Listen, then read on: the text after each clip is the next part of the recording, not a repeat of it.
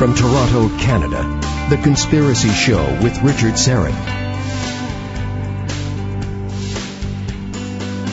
And welcome, one and all, to the Audio Imaginarium. And first order of business, of course, Happy Mother's Day to all the moms, and especially to my mom back in Brantford.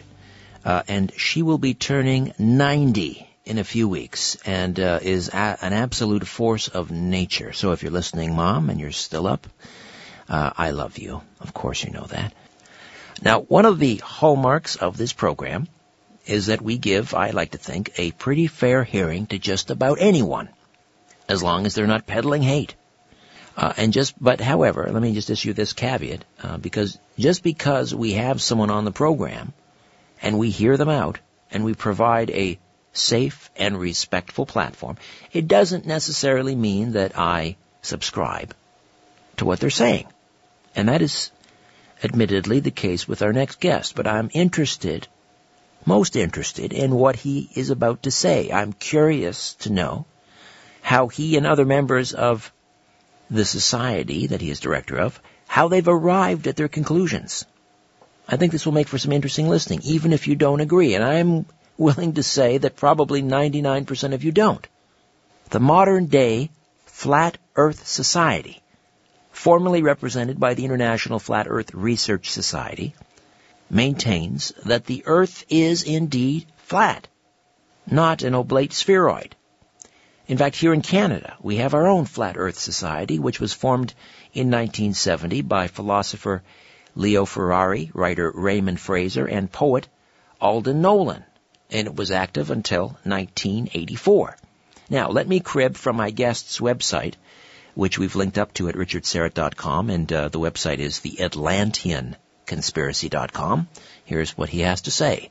Wolves in sheep's clothing have pulled the wool over our eyes.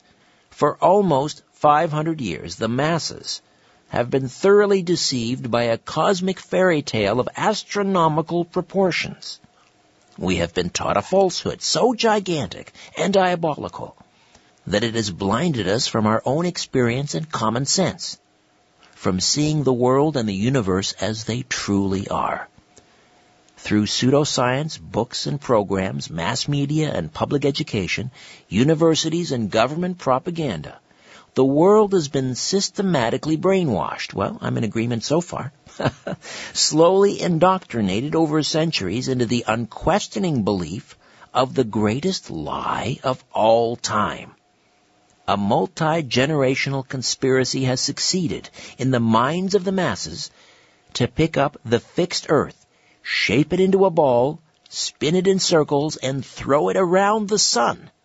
The greatest cover-up of all time, NASA and Freemasonry's biggest secret, is that we are living on a plane, not a planet. That Earth is the flat, stationary center of the universe. Eric Dubay, is an American living in Thailand, where he teaches yoga and part-time while exposing the New World Order full-time. He is also the author of 4 books and president of the International Flat Earth Research Society. He joins us via Skype from his home in Thailand. Eric, welcome to The Conspiracy Show. How are you? I'm great. Thanks for having me on, Richard. Did I pronounce your last name correctly? Is it Dubay? It's Dubay. Terrific. It is, yeah. All right. My dad's a big fan of your show. He listens to every one. So, hey, Dad, I'm sure he's listening right now. Absolutely. Shout out to Dad. Thank you. Now, may I ask, is your mother still living? She is. All right. And do you want to Happy Mother's shout? Day to her as well. Exactly. Yeah. There you Shout go. out to my mom. She'll be hearing at some point. Probably not live like my dad is. All right. Now, let me reiterate again, make it very clear. I don't believe for a minute that the Earth is flat, but, as I say, I'm fascinated by the theory. I'm looking forward to speaking with you. I'm not here to mock or ridicule or ambush you or shoot you down. I'm going to sit. I'm going to listen. I'm going to ask a few challenging questions. Time permitting, we may also have some callers who'd like to ask you some questions. And to quote Mr. Zimmerman, then more than likely you'll go your way and I'll go mine. But let me begin by asking you, Eric, first the idea of a flat Earth. That was sort of the predominant theory up until, Aristotle in around 300 BC talked about the Earth being a spheroid. But how did this idea become resurrected? Bring us up to speed on sort of the modern day flat Earth society. Yeah, throughout history, all around the world, the flat, motionless Earth was a given. It was known until around 500 BC. Pythagoras was the first one to come up with the spinning ball model. And as you mentioned, Aristotle later came up with some more proofs, in quotations, for the spinning ball model. It didn't really pick up speed, though, until around 1500s when Copernicus wrote his book. And then with the Newton and Galileo, it picked up more speed, and now with NASA, you can't find anybody that believes the Earth is flat. Everyone believes that it's a spinning ball. And that word belief is pretty interesting when you look at this, because you say, I believe that we're on a flat Earth, but in fact, I see that I'm on a flat Earth, and I feel that I'm on a motionless Earth, and I see that everything in the sky revolves around me. I also see that the sun and the moon are the same size. But I've been brainwashed to believe something very different from what I see. I've been brainwashed to believe that the completely flat horizon that I always see curves at some point. I've been brainwashed to believe that the motionless Earth that I feel beneath my feet is actually spinning at 1,000 miles per hour. I've also been brainwashed to believe that the stars, sun, and moon that clearly spin overhead are actually, some of them we're spinning around, and there's this big spiral motion of planets and galaxies all spiraling, as NASA has told us. They also tell us that the sun is a big ball of burning light, and it's 400 times further away and 400 times bigger than the moon. Yet when I look out in the sky, I can see them to be both the same size. So, in fact, what we believe nowadays is based on something contrary to our common sense and experience, and actually comes from philosophers like Aristotle giving us supposed proofs of a ball Earth, and NASA, Photoshop, CGI divisions giving us fake pictures, making us believe otherwise. But if we were just given to our own devices, everybody would be a flat earther, because that's how it is. It's flat, it's motionless, everything in the sky revolves around us. And that common sense perspective actually has been experimentally proven as well, many, many ways. My book has over 200 proofs. There's a book in the 1800s called 100 Proofs the Earth is Not a Globe. That was based on something called the Bedford Level Experiment. Now, we're coming up on a break. What was that, the Bedford Level Experiment? Do you recall? The Bedford Level Experiment was an experiment by Samuel Rowbotham, who was another flat Earth author in the 1800s. And it was basically an experiment to test if the natural physics of water are as they appear to be, that water finds and remains level. And if that's the case, then we couldn't possibly be on a spinning ball Earth, because all the water, the oceans of the Earth would have to be curved. Yet we know that the natural physics of water is to find and remain level. So on the Bedford level there, it's just a really long canal stretch of straight water that you can do different measurements to figure out if there actually is the supposed curvature that they say there is in the Earth. They say the Earth is a 25,000 mile in circumference ball, so using spherical trigonometry, you can figure out the curvature, which figures out to 8 inches per mile when you square the mile. So the first mile is 8 inches, the second is 32 inches, 72 inches, 128 inches, 200 inches. Got it. Let me just jump in here, Eric. We're going to take a time out. We'll come back. Eric Dubay is with us, the director, or the president, rather, of the International Flat Earth Research Society. Yes, it's still out there. And we'll find out why he insists the Earth is in fact flat. Back with more of The Conspiracy Show. Don't you dare go away.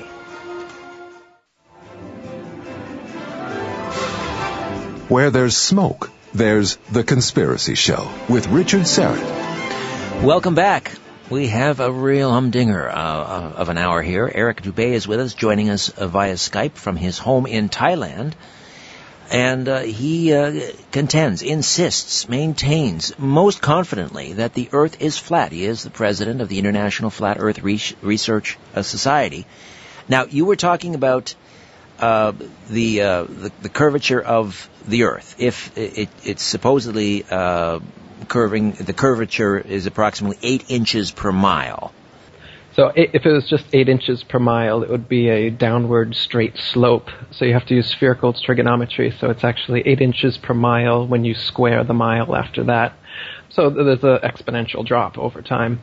And you're able to measure, for instance, the Bedford experiment you were talking about was over 6 miles. The Earth should drop 16 feet.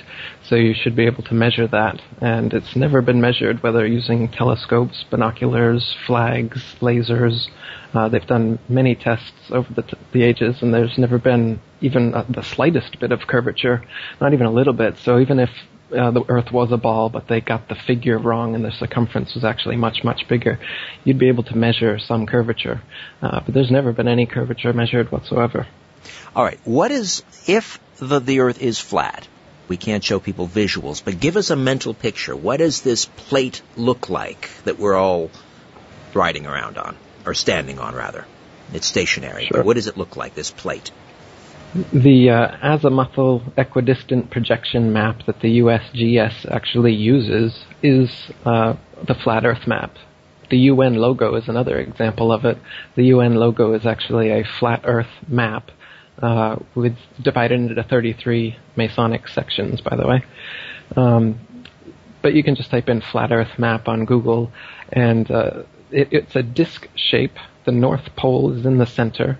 All the continents go out from there, and Antarctica, instead of being a ice continent on the bottom of the globe, it actually surrounds us 360 degrees. And how far that ice goes outwards is unknown at this point. So there's a cover-up. That's what the Antarctic Treaty is all about. That's why you can't independently explore Antarctica. And when people like Jarl Anderhoy try to go down there, they get turned away at gunpoint and put in prison. So there's a big cover-up there in Antarctica as well. I don't know how far the ice goes, whether there's an edge, a barrier, a dome, or infinite plane. But what we do know is that the Earth and the water is completely flat, for as far as we can see and as far as we've measured. And the horizon is completely flat, as far up as we go.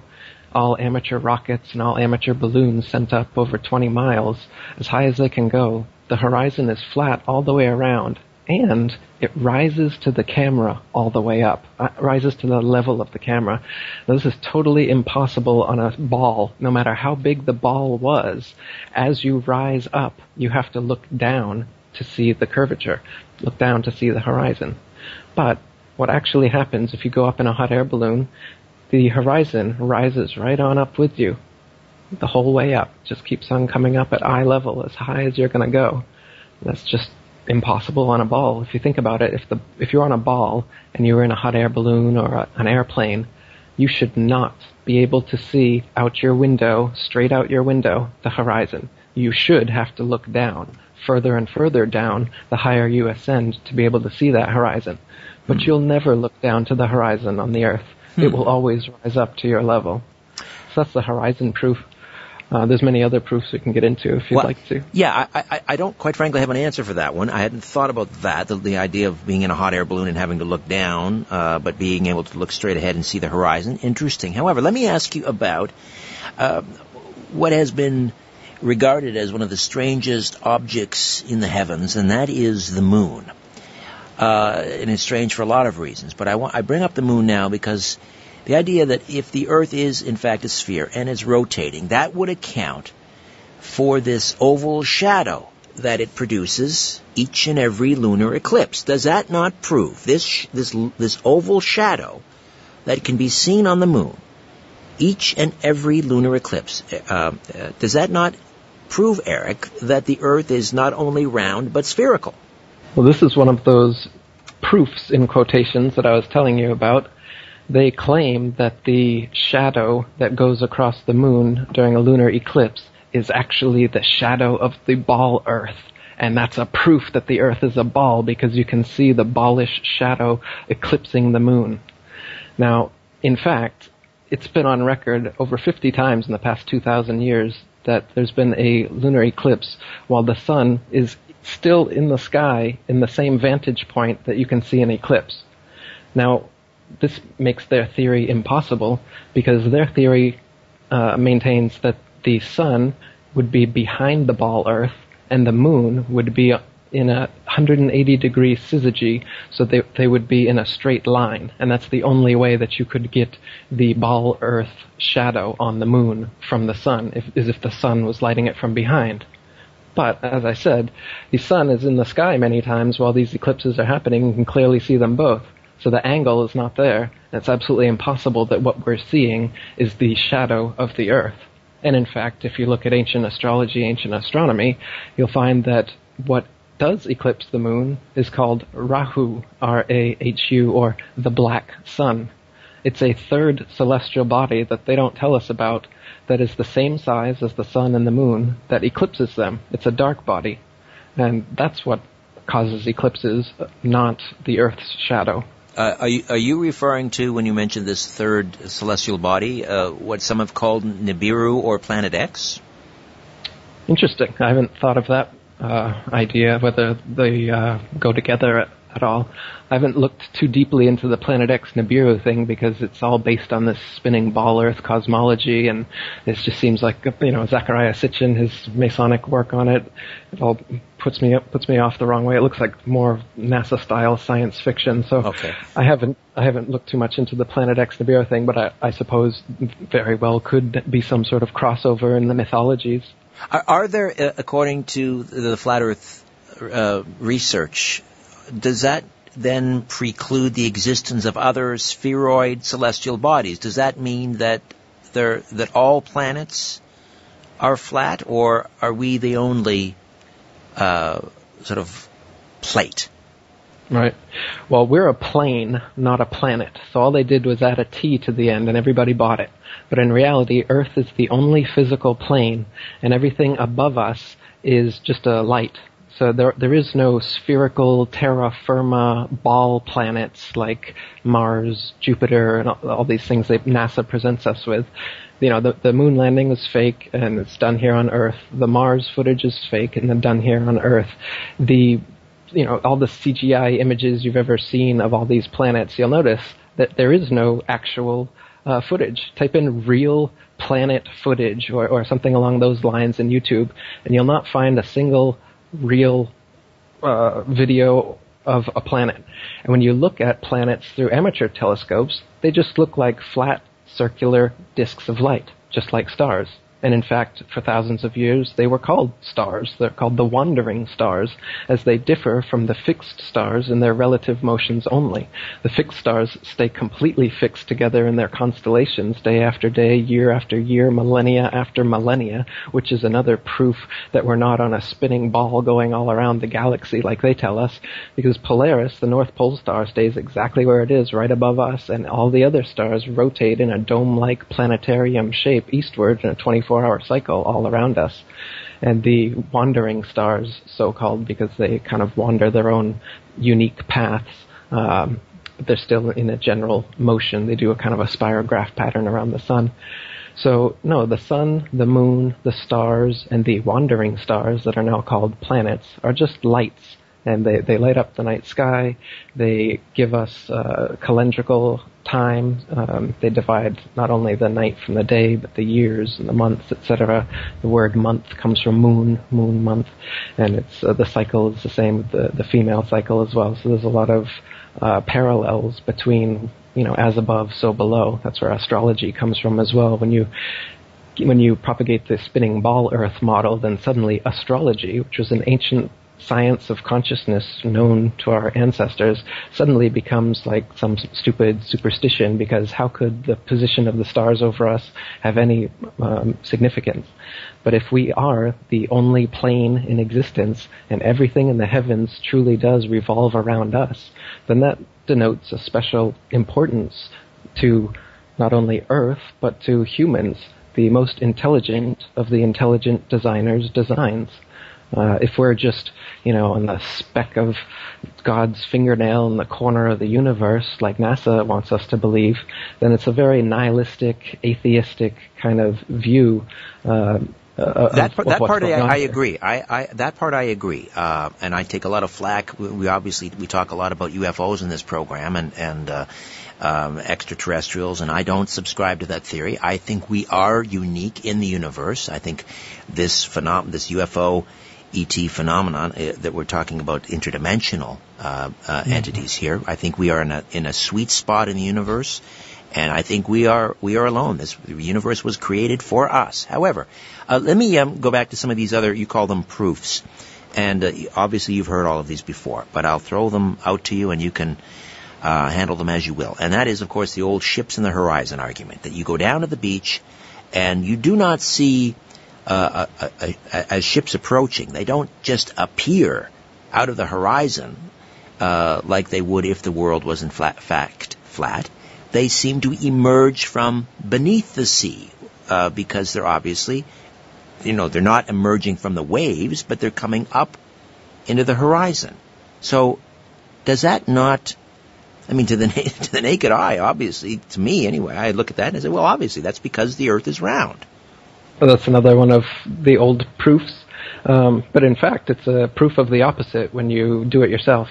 Because what happens is if you watch a boat disappearing over the horizon, as you said, the hull is going to disappear before the masthead, and people have been saying for centuries that that's because it's going over the curvature of the ball Earth. But if that was the case, then after it disappeared from sight from going over the curvature of the ball Earth, you would not be able to bring it back into sight by using, say, a zoom camera, a binoculars, or a telescope. But in fact, you can let the boat completely disappear and then train a telescope on it, and you will bring the entirety of the boat, including the hull, back into view, proving that it did not descend over a wall of convex water. And in fact, the horizon is the vanishing line of perspective from your point of view. And that's why you can zoom in on it, or if you rise in altitude, you can see more, or on a clearer day, you can see further. The horizon is not the curvature of the ball Earth, as we've been told. It is simply the vanishing line of perspective, the law of perspective, as any artist would know. It's the same reason, railroad tracks seem to converge on each other off in the distance, this kind of thing. All right. Or in a hallway as well. The ceiling and the floor converge, yeah. All right. Same idea. You mentioned the constellations earlier, and let me just throw this one out again. And just to remind people, Eric Dubay is with us, the president of the International Flat Earth Society, or Flat Earth Research Society, joining us here on The Conspiracy Show from his home in Thailand. And before I get to the next one, and we are approaching another break, and I want to talk about some of these things you've already mentioned, but we'll come back to them. When, for you, did this realization happen? You grew up, I'm guessing, in a public school system. You had the same sort of, as you call it, propaganda, brainwashing. What was the aha moment for Eric Dubay that the Earth was flat? It took years of researching before I finally said, yep, it's for sure. Because what it's like when you're researching the flat Earth, it's like you've got your hands out, you got the ball Earth in one hand, you got the flat Earth in the other hand, and you think that there's a lot of proof for the ball and not so much proof for the flat Earth. And then you start to look into it, and you find all of these proofs for the flat Earth, and then you find all these debunked supposed proofs for the ball Earth. And then your ball Earth hand just starts getting weighted down with lies, and your flat Earth hand just rises up until you realize that we've been completely lied to, and the Earth is in fact flat. So I would recommend that this process will certainly happen to everyone who reads my book, The Flat Earth Conspiracy, and I've gotten rave reviews saying so. And also, you can check out all the 1800s Flat Earth material. That's where my main aha moment came from. I was reading Robothum's books, Carpenter's books, like we talked about, 100 Proofs the Earth's Not a Globe, this one called Zetetic Cosmogony and Zetetic Astronomy. These are both good ones. If you come to my International Flat Earth Research Society, it's ifers.boards.net, IFERS. I've got all those books there and many other materials that you can look through. How many members do you have?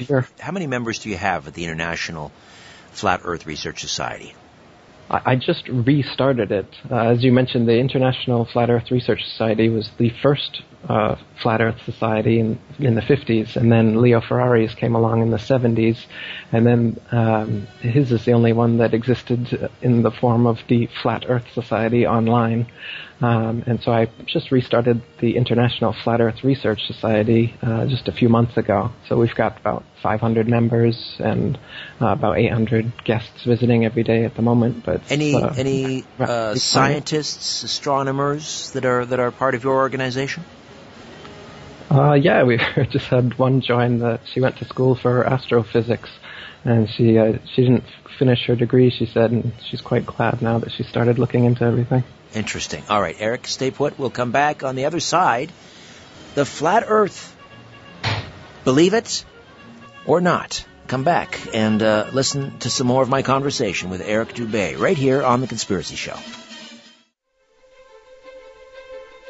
Big Brother is listening, and so are you, to The Conspiracy Show with Richard Syrett. Welcome back. Eric Dubay joining us live from Thailand via Skype, talking about the flat Earth. I was on my lovely bride, the mighty Aphrodite, is in Greece at the moment, and we were on FaceTime at about 5 o'clock this afternoon, and she was getting ready for bed. It was midnight in Greece, so we have time zones. The idea of time zones.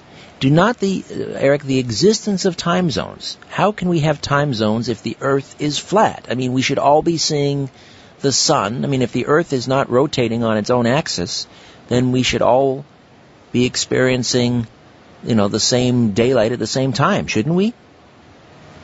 The sun is not 93 million miles away, as we're told, nor is the Earth a ball spinning around it. In fact, the Earth is a flat plane, and the sun is a disk that spins over and around the Earth in circles every day. Same with the moon. If you can imagine the yin-yang sign, the Chinese yin-yang symbol is actually a symbol representing the sun and the moon's path over the flat Earth.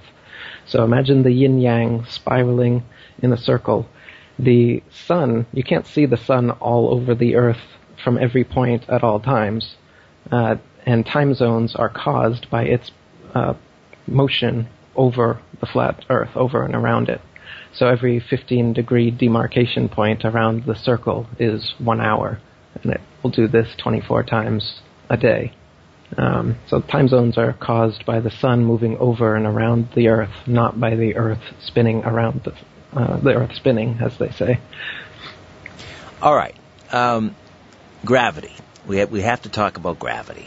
And if the Earth is a sphere, then, no matter where you're standing on a sphere, because it's a consistent shape, you have exactly the same amount of sphere under you. So the center of gravity doesn't change wherever you are on the sphere. But if you're on a plane, a flat plane, think about, spinning a dish around or something like that, a dinner plate. The center of mass in a flat plane is more or less in the center. Are we in agreement so far? The center of mass? The center of mass of a flat plane is in its center, more or less. But it's not spinning, though, right? It's stationary. And the mass is distributed all over the Earth. I don't know how much more mass there would be at the very center than in Antarctica or in the continents. So I wouldn't quite say that, no. That's true. If it's not spinning, then the center of gravity would be consistent. Okay. Right. Now, gravity doesn't exist. Gravity is just their catch-all term for what they can't explain. So they say that the reason that the oceans, buildings, and people don't fall off the underside of the ball Earth is because of gravity. It holds us on. They say the reason that you don't feel the 1,000-mile-per-hour spinning atmosphere going eastward all the time is because gravity pulls the atmosphere along with the spinning ball Earth just so perfectly so you don't feel it. They say gravity causes the moon to orbit the Earth and the Earth to orbit the sun, and gravity actually is what caused the sun and the moon and the Earth and everything to form in the first place in their materialistic cosmology, where they try to get rid of God and they use gravity instead, another G word, and gravity is actually what created the planets and the sun and the moon and everything, and gravity caused the Big Bang, and gravity pulls the ocean's tides. Interesting how gravity supposedly pulls the ocean's tides, but it can never reach the lakes, ponds, marshes, and other bodies of water, can it? It just pulls the oceans. Nice. Gravity, that's gravity for you. But in reality, everything that nowadays is explained through gravity was already explained adequately through the laws of density and buoyancy. So if you drop a feather and it slowly floats to the ground, or you drop a brick and it drops right to the ground quickly, or you fill up a helium balloon and it rises, or you fill up a hydrogen balloon and it rises even faster, this is all based on density and buoyancy. It has nothing to do with gravity. Gravity is this fictional pulling force that they say pulls us to the center of the ball Earth and keeps us from falling off of it. But they can't actually show you any example of some mass, by virtue of its large mass alone, causing other masses to stick to or orbit around it, as they claim gravity, this force gravity does. So gravity was given to us by a knighted Freemason, Sir Isaac Newton, who just took the pre-existing laws of density and buoyancy and applied it to the budding heliocentric spinning ball model. And that's what we're taught in schools nowadays. All right, we'll take another time out. I've been on a plane. I've, fairly long trips on a plane. And it seems planes can travel in a relatively straight line for a very long time and not fall off any edges. They can, and also theoretically some do, actually circle the Earth nonstop. So we'll find out what that portends. What does that mean in terms of a flat Earth theory? Back with more of my conversation with Eric Dubay here on The Conspiracy Show. Stay with us.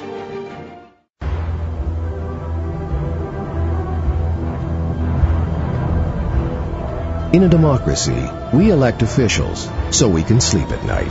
So why are you up? All right, we are back. Our last segment with Eric Dubay, president of the International Flat Earth Research Society, joining us live on the line from his home in Thailand, or I should say via Skype, here on The Conspiracy Show. Now, people may remember, it's long gone now, but the Concorde, the superjet, and this was a phenomenal aircraft. This thing, its top cruising altitude was something like 60,000 feet. That's about 11 miles high. And,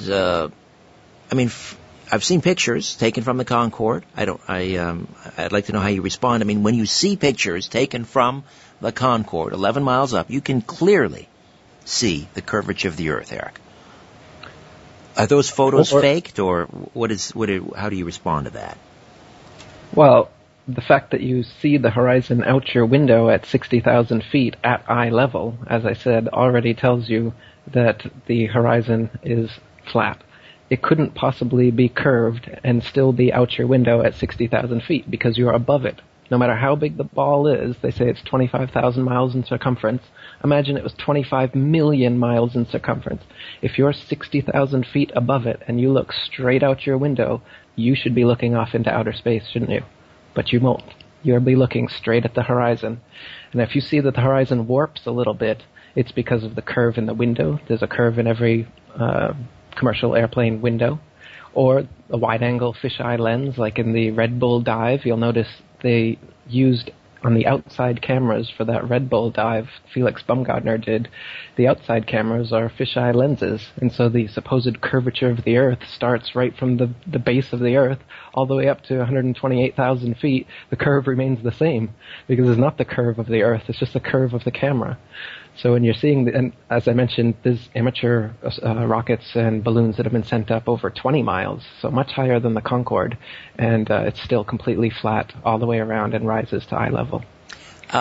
When we look over the 60, nearly 60 years of manned missions to space, and we begin with people like Yuri Gagarin, from the USSR back in 1961. And again in 61 we had German Titov. And, of course, we had the Americans, Alan Shepard and Gus Grissom and John Glenn, in around at the same time.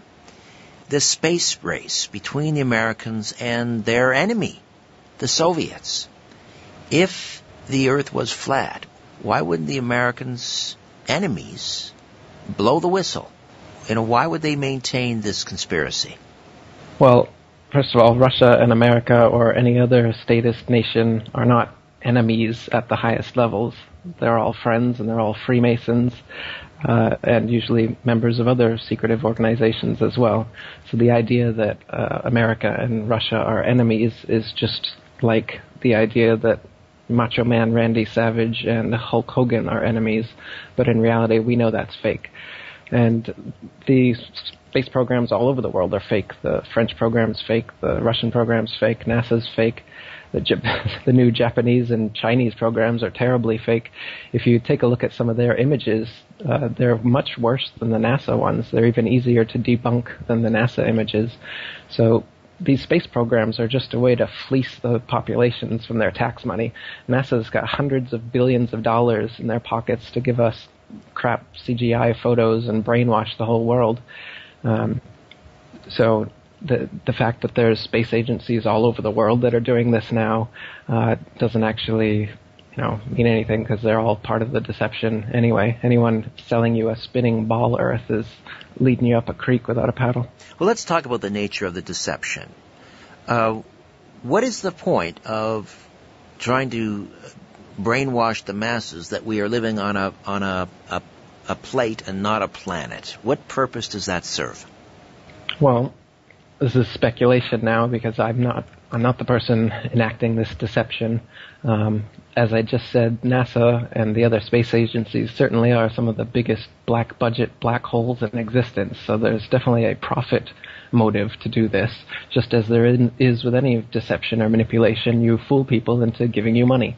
And these space agencies aren't the only example we see of governments doing that to us.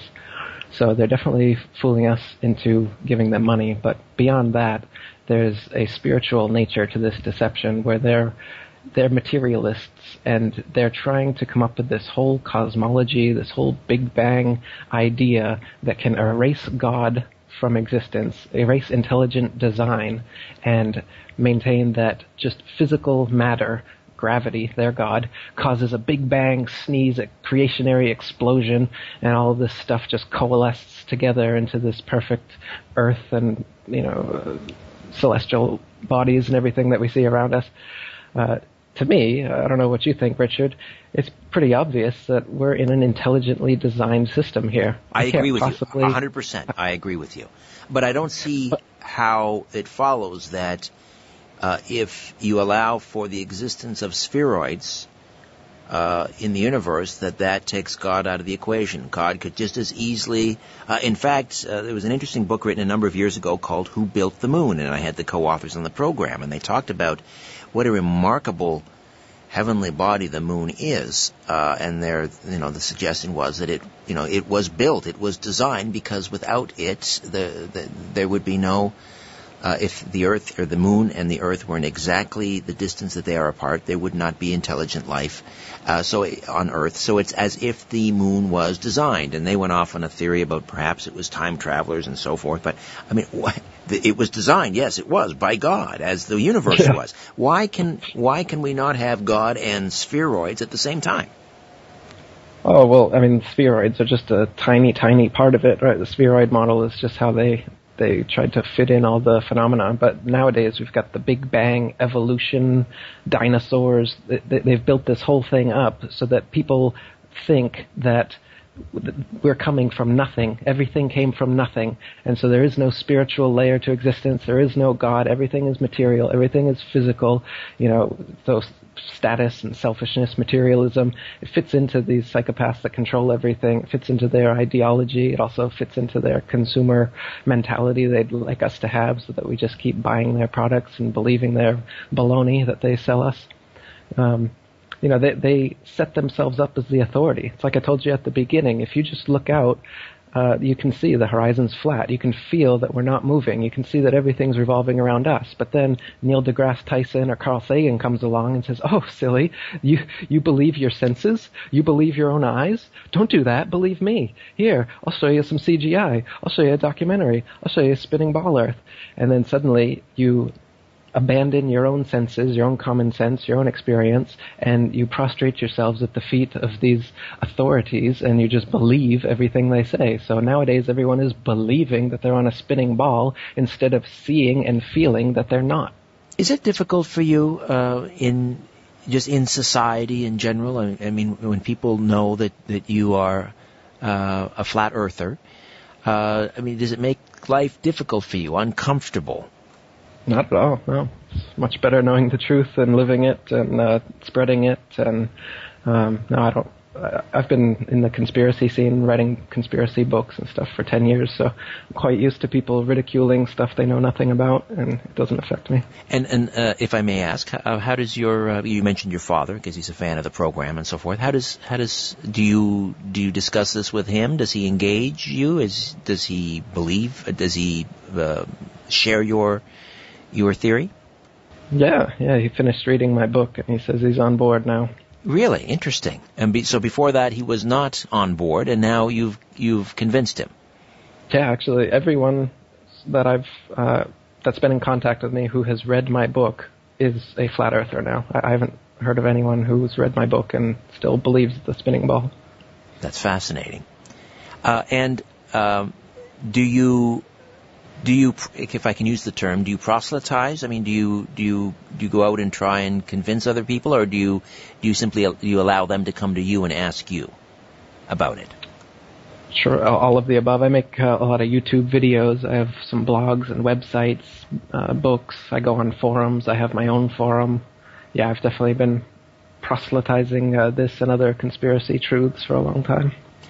Have you offered to debate, let's say, a non-flat earther, let's say at some academic institution, an astronomer, an astrophysicist? Have you ever offered to debate any of these individuals, and have they ever accepted? No, but I would be interested, especially some of the bigger NASA names like Neil deGrasse Tyson. I'd love to debate him. And you're confident that you would emerge victorious? Sure. There's not even a shadow of a doubt in your mind that the Earth is flat? No, I researched it long enough to make sure that I was correct. It's fascinating. And still researching it now today. I don't have answers for everything. Like I told you, what's beyond the Antarctic ice and stuff, I don't know. There's still mysteries to it, but as far as whether the Earth is spinning or a ball, no, it's absolutely not. What about, I mentioned the transit, these long flights. Airplanes can now circumnavigate the globe, they would say, as one of the proofs that we are not living on a flat Earth. That you can fly around the Earth nonstop. Right. But you can fly around a flat plane as well. And so all these people from Magellan up to current plane circumnavigations are just going east to west around the flat Earth. They're not going under the supposed ball under Antarctica.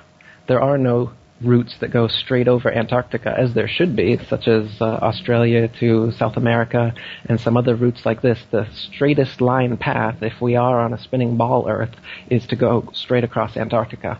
But they never do that. They take the long route around. And when you ask them, why do you take the long route around instead of just going straight, they say, it's too cold. The planes can't handle it.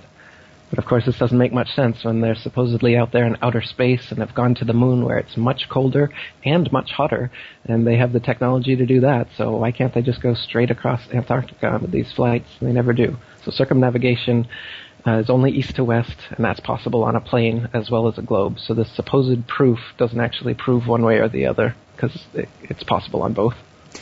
You mentioned that the United Nations flag is, in fact, a depiction of a flat Earth. So what are they trying to tell us? They're trying to clue us in? Are they teasing us? Why would they do that? Well, it's not only is it a flat Earth map, but it's divided like a bullseye target into 33 sections. And, Freemasonry has 33 degrees. Right. So, and it's also blue, like the first 3 blue degrees of Masonry. So to me, the flag, the logo, is like a big nudge, nudge, wink, wink for the Freemasons of the world. It's the biggest and oldest secret society in existence, with over 5 million members worldwide, and they're the ones who are behind this spinning ball deception from the get-go. So it's kind of a way for them, just like all the symbology they use in Hollywood and elsewhere, it's a way for them to communicate to each other, like, hey, we know what's going on. Meanwhile, the sheeple public can look at that and really not even pay attention whatsoever and have no idea what's going on. And it gives you this symbolic control over humanity because you know the symbolism, the right brain kind of information, and everyone else is locked in their left brain prisons where they can't read the symbolism and see what you're talking about. Ancient society, ancient languages were all symbolic. You know, hieroglyphics, cuneiform. Sure. Mm-hmm. They were all based on symbols, and so the people who were using those languages were much more right-brained. They're much more right-brained. Well, actually, they're probably even nowadays we're overly left-brained. If you look at a CAT scan. I think that's absolutely true, Eric. I wish we had more time. Perhaps we can. Maybe I can arrange for a debate on this program. If you'd be good for that, and I'm sure you would be. Eric, a real pleasure meeting you. Thank you. Leave us with a website again. Yeah, it's AtlanteanConspiracy.com. A pleasure to meet you, and thanks for sharing. Thank you. It's good talking to you. You too. Likewise. Eric Dubay, President of the International Flat Earth Research Society. Fascinating. My website, RichardSyrett.com. Say hello on Twitter @RichardSyrett. And as always, wherever it leads, follow the truth.